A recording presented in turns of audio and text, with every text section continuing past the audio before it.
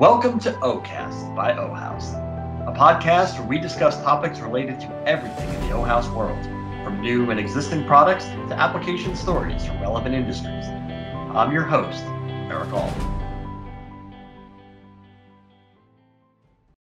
In today's episode, we're happy to welcome Peter Will, Marketing Product Manager for Lab Equipment and Water Analysis Meters for the Americas, to talk us through the AquaSearcher series. I guess the best way to start is, what is the AquaSearcher in your terms? Yeah, sure, Eric. Thanks for having me on today. So AquaSearcher, it's OHAUS's recently launched line of benchtop water analysis meters. So we just launched the beginning of August. We're really excited about that. And these meters can be used to measure pH of samples as well as other parameters such as ORP, conductivity, total dissolved solid, salinity, resistivity, and temperature. Wow, that's amazing. How many models are in the series? So we launched 6 new models, and they're positioned at 3 different levels. So first off, we have the AquaSearcher AB23 series, and that's our entry-level products and consists of the AB23 pH and then a conductivity meter, which is the AB23 EC. Then the next level up is our AB33 series, and that's our basic level, and that consists of 3 different models: the AB33 pH, the AB33 EC, which measures conductivity, and then we also have a multi-parameter meter, which is the AB33 M1. And then the last level, which is our research grade level, is the AB41, and this unit can measure pH and ORP. How much of a leap is there between like entry level and a basic level? I think between the entry and basic, there's a pretty decent size leap. Let's say like for a couple of reasons. So like the entry level, the AB23, there's no way to export data. So there's no external connectivity. Whereas when you get up to the basic and the research grade, at that point you can interface those meters with a PC or a printer where you may want to export data for GLP practices. In addition to that, the higher end units also are able to measure down to a higher resolution. So for example, the AB41 has up to 3-point resolution, which is 0.001, versus the AB23 series, which just has 0.01. So those would be a couple of examples of where the differences are. And then, as you go from entry to the basic and the research grade, there's also other features within the software that separates them, such as being able to change the language of the menu, and really customizing the meters for specific applications and for specific users. Oh, I see. What are some of the other main features that are maybe unique to the AquaSearcher compared to others in the market? Yeah, so I think first and foremost, if you take a look at the industrial design of any one of the meters that we just launched, I think you'll notice that all of the models have a really sleek and modern, but yet durable design. Something that you could compare to, I don't know, maybe an Apple iPad tablet. And next, I'd say after the industrial design is the user interface. So the interface was designed to be easy to use. We've included some recognizable icons such as the printer icon, the calibration icon, and the menu. The menu is really easy to navigate, and it allows the users to customize their meter for features such as sample measuring time, or things like the pH resolution. Like in the AB41, it's user selectable from 0.1 to 0.001. They can also choose different buffer selections, and like I mentioned earlier, they can even change the language of the menu There are 7 different language options, including French and Spanish. So during the product development phase, much earlier on, I was given the opportunity to test some of the competitors' units, and I found them to be a bit clunky and not really easy to operate. So even some of the competitors' units that may have a nice, modern, and edgy type of appearance, to me, they felt flimsy and they were a little bit difficult to operate. So our goal was to develop the AquaSearcher instruments to not only look fantastic, but to also be easy to operate. And I think we've really done a good job with that. That's great. I'm just curious, during the development process, do you take into account, like, do you get feedback from, researchers, from people that work in a laboratory setting, asking sort of, oh, could you do this? Or we'd love if you could do this. Is that part of the development process? It is. We do reach out to end users to get end user feedback. Our engineers are great at engineering product. However, we really need the end user input in order to incorporate what their needs are into our next phase of product line. And one example of that would be the AB23 series. So even though that's an entry level model, we heard from customers that they were really interested, even at that level, to have multiple endpoint modes or measuring modes.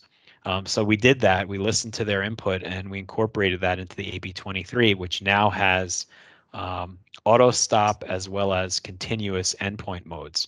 So that's an upgraded feature in the AB23 series, which the former starter ST2100 did not have. Oh, interesting. So what is the ideal setting for an AquaSearcher? What is the ideal sort of use case for this whole line? Well, honestly, I think the bench meters, you'll probably find them primarily in labs, on lab benches. However, they can really span many segments, such as life science, pharmaceutical, chemistry, to teaching labs, and also even in high school laboratories where students are learning for the first time. Another area where you might see pH meters used would be in the food and beverage industry. One example for that would be in breweries. So in the beer making, they do use pH meters during the development phase, and then also for final testing of the final product. Have you gotten a chance to engage in any of the final testing of the brewery product? I haven't yet, but I think that's definitely on the radar. I'm curious about the name AquaSearcher. Is there a story behind that? There is. So the meters are used. They're not just pH meters, right? And these are instruments that are water analysis instruments. So AquaSearcher is always looking for that next water sample to test. And we came out with the term AquaSearcher because we feel like it's very appropriate for what the meters stand for. Previously, we were using the term starter, and we've come a long way since we launched Electrochemistry in 2014. So they're no longer starter meters. OHAUS is at a completely different level now when it comes to water analysis testing. So the term AquaSearcher is definitely more appropriate for the type of meters that we're now offering. That's great. If someone is in the market for something like this, looking to add this to the laboratory, is there anything else they should know about the AquaSearcher that would maybe be the tipping point, that may be like, oh, this is perfect for my needs, or this is well suited to the work I have to do? Well, I talked about the industrial design and the user interface. I think that's probably the most important. Like, people want to be able to use a meter that's simple to operate. They don't want to have to go to a user manual and try to read up and how to operate their meter. So definitely we've accomplished that. But in addition, not just to the meters, but we've also launched several new electrodes with this product launch. So in particular, we have one of them, which is the ST410, and another, which is the ST420. And these are upgraded electrodes to some of the other electrodes that we have in the line. They're double junction electrodes. So this type of design is superior to a single junction electrode. And we found that these new electrodes will provide an additional 3 to 6 months on the life expectancy, which is a pretty big deal. And then in addition to that, the meters that are sold as kits, we're now including liquid buffer kits. And this is a change from what we were doing in the past, where we were providing powder kits. So that's an improvement. It will help the end user when they're calibrating their electrodes, and it's just a much more user-friendly way to go. And then the last point I wanted to mention is on our research grade, the AquaSearcher AB41. That kit includes a new product, which is a low-profile magnetic stir. And the nice thing about the stir is the end user can stir their sample while they're taking their pH measurement, and that will help provide a more accurate reading of their sample. So we have some great meters, we have some great accessories, and I think everything together is a real superior package than what we were offering before, and superior to many of the competitors' models that are out there. I imagine too, being user friendly and having that comfort level also helps with safety concerns as well. As people are more comfortable with the devices, it probably makes it a bit of a safer work environment. Yeah, I definitely think so. From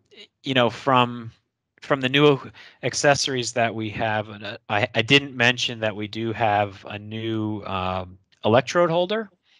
And so the electrode holder allows the meter to be set up much easier on the bench, and from a safety standpoint, you can kind of tuck the wires away so they're not getting involved when you're taking measurements. So it just makes for a safer environment when you're taking your pH readings. Peter, thank you so much for joining us today. I really enjoyed hearing more about the AquaSearcher, and hopefully we'll have you back again soon. Sounds great, Eric. Thanks for having me on today. Appreciate it. For more information, visit our website, OHAUS.com, OHAUS, to view and download more information about the products featured in today's episode. All of these products are available for purchase by contacting your regional OHAUS representative. I want to thank our guest, Peter Will, for joining us today and for taking time to teach us more about these new OHAUS product lines. This has been an episode of OCast with Eric All, and I look forward to having you back for our next episode.